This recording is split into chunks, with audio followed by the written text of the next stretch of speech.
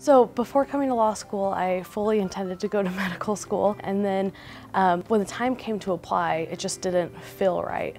And then after a few different things happened, I decided to go to law school, and it's been the best decision I've ever made.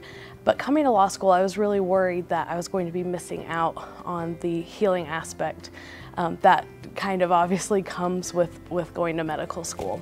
And so as I have been in law school, though, I found that there have been many ways that I have been able to help people find peace in their lives. And that in and of itself is healing, is helping people to heal. I'm currently in the mediation clinic, and so working with people to help them to not only overcome the legal difficulties they're having, but also to help them repair relationships that they may have thought were irreparable, has really been an eye-opening experience for me, and showed me that there are a lot of paths in the law that can help you heal people.